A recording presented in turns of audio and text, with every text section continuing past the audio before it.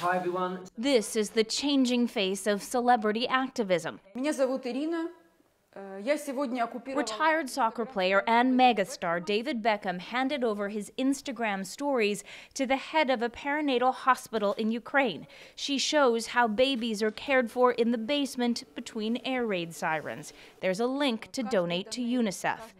Actor Mila Kunis, who was born in Ukraine, and her husband Ashton Kutcher have launched their own fundraising campaign, raising more than $34 million US. Our collective effort will provide a softer landing for so many people as they forge ahead into their future of uncertainty. The couple earned a personal thank you from President Volodymyr Zelensky himself. Celebrities becomes the leaders, really drawing the whole world's attentions to the message they want to send out. Social media brings people into celebrities' lives, a cultivated intimacy that increases their power to connect and persuade. Take Arnold Schwarzenegger's direct appeal to Russians.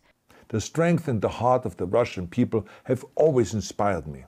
And that is why I hope that you will let me tell you the truth about the war in Ukraine and what is happening there. The former governor of California shared his own family experience with war and his ties to the country. There are traditional celebrity appeals too. Singer Camila Cabello is joining Ed Sheeran and others for a fundraising concert broadcast live across Britain.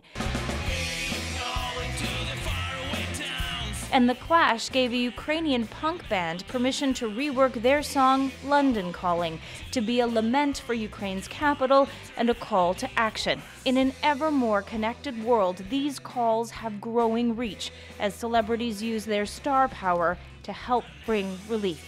Lindsay Duncombe, CBC News, Vancouver.